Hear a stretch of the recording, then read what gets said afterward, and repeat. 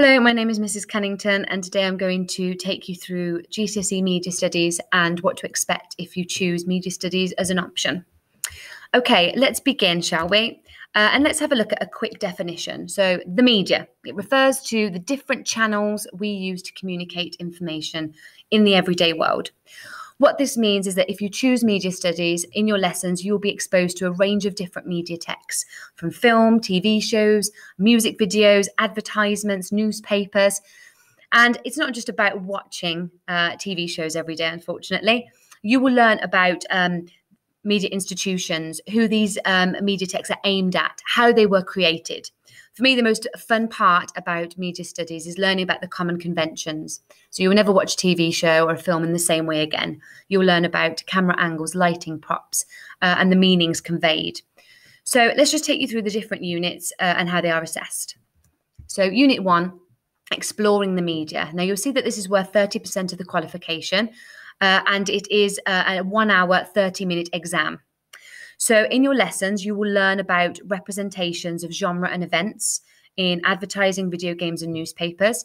And then you will be tested on this in an examination. You will have a one-step based question, and this will be assessing what you've learned throughout your lessons based on the different media texts that you've studied. You will also look, as part of that course, that unit, is music.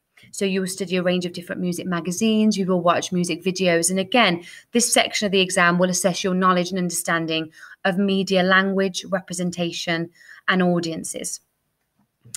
The second unit is all about understanding TV and film. So the first unit, section A, Wales on television, we have chosen Gavin and Stacey. So you will be watching some of those episodes, but you will also look at the media language used, and you will build up a knowledge of how this TV show is created, and you'll be assessed on this in an exam. And there is one question linked to that. The other part of Unit 2 is about contemporary Hollywood film. And we haven't quite made a decision yet about the types of film that we're going to study. We have an option there. You'll see that the Harry Potter series is one of the options, the DC Marvel films as well.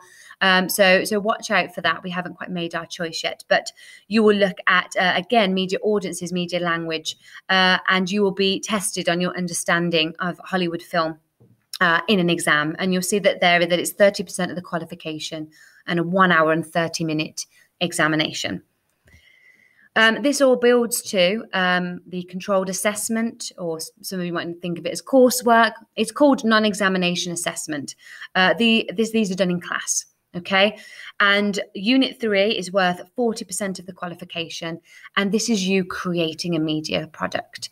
This will be print-based, so this will be a magazine, and you will take it from the research stage, looking at different magazines and how they are constructed, how they use image and language.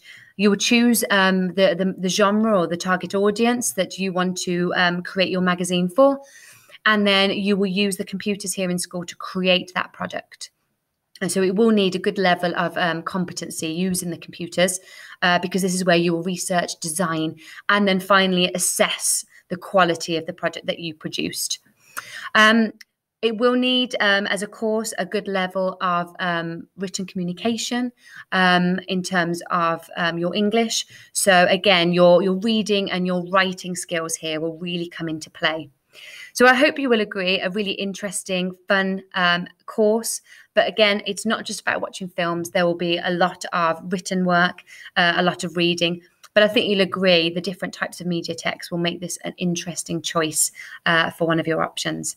So thank you. If you have any other questions, please contact myself or Mrs. Marshall, who will be taking that course next year.